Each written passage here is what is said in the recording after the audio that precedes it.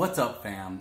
I have played hundreds of crypto games, and I am pretty picky when it comes to playing and spending tons of hours in a game. I mean, there are literally so many games, but only a few stand out that seem to be worth the time you spend in them. So I grade my crypto games that I play dependent on two things. How much earning potential is there, and how much fun? For example, if a game is very fun but not good in earning at all, at least I can say I had fun. On the other side, if a game is not fun at all, but you have to play 8 hours a day in order to make money, then that's not what we want either. So out of all the crypto games I've played, here is a list of games that are both fun and rewarding.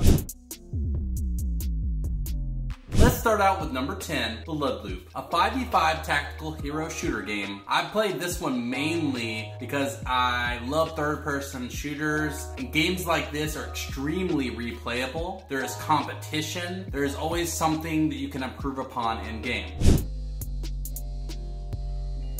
On number 9, we got Metalcore. Metalcore is a first and third person shooter with territorial combat. You can either compete against NPCs or fight against other players and steal loot from them. This game is amazing because of the dynamics of play. All the mechs do different things, and there are different goals you can achieve within your races, since the world in this game is huge. Coming in at number 8, we have Chibi. Chibi is an interesting one because it's a browser and a mobile game. I like the survival mode in this game and the feeling of almost being dead at all times. It keeps me on the edge of my seat, and I like games that can make me feel like that. They are also doing a play to airdrop right now, so look for a link below if you want to try out Chibi and get started. Coming in at number 7, we have Illuvium. Now, Illuvium is the only game on this list I have not played, and I just didn't give it a good amount of time to dive into. But they are releasing a $25 million play to airdrop, so you can bet your bottom dollar I'll be playing this one to earn some ILV token. I also put a link in the description to get started on this one. Now, number 6 is Medicine. Medicine is a next-gen blockchain MMORPG. It's available on mobile and PC. Its unique mechanics is a bit pay to win, but other players can essentially farm the materials that the whales would buy, and it gives this chance for everyone to participate in the economy. Aperon is at number 5. It's a roguelite RTS game with really cool slow-mo mechanics while you place cards down. Ultimately, this is a very unique game. I can guarantee you haven't played anything like it. I will also have a link below to get started.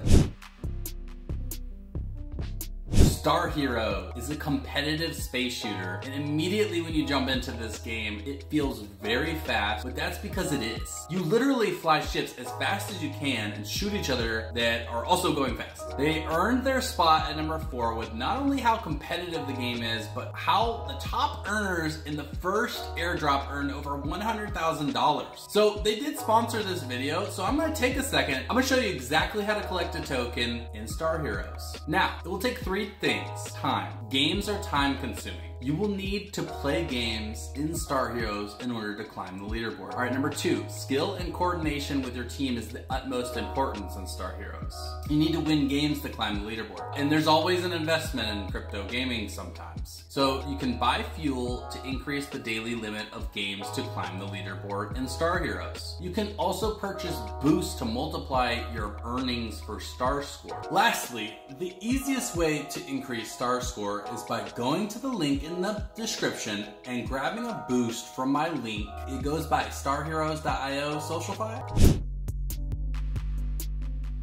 Coming in at number 3, Big Time. Big Time and me have this love-hate relationship. I've never had it with a game before. I've played this crypto game more than any other. Well, maybe not Axie Infinity, but besides that, I have played more Big Time than any other crypto game. This game goes deep in on crafting, min-maxing damage, clear time, coupled with top-tier communication within parties. It's very pay to earn, but you can play for free and level up. Big Time kicked off a gaming bull market, and it created a meta of play to airdrops within the space. It has since died down a bit on the timeline. With their new 0.3 patch coming up, I think it will draw me back in, and I'll play with a bunch of my old friends.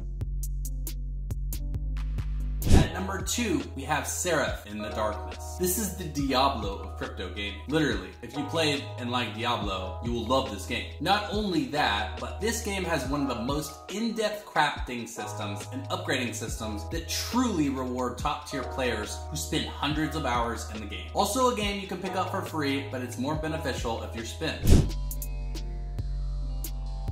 Coming in for the top crypto game of May 2024 is Nyan Heroes, a competitive hero shooter where cats pilot giant mechs. They're number 1 for the main reason being the skill cap in this game is so high, which gives a huge reason for esports teams, professional players to form groups and fight for the top spots on the leaderboard. The more competition breeds more attention, especially when the stakes are high and there's money involved. Speaking of money, I played the first play to airdrop for Nyan Heroes only a couple hours each day for a few weeks, and I earned $400 when the token launched. The number 1 player earned $15,000 in Nyan Heroes. So not as big as some of the other bags from this crypto gaming video, but it's so fun that it breeds an honest competition within crypto gaming. Honestly, I hope you guys enjoyed this video as much as I enjoyed making it. And if you're still here, maybe give me a like and a subscribe. It would mean so much, and I'll see you guys in the next video.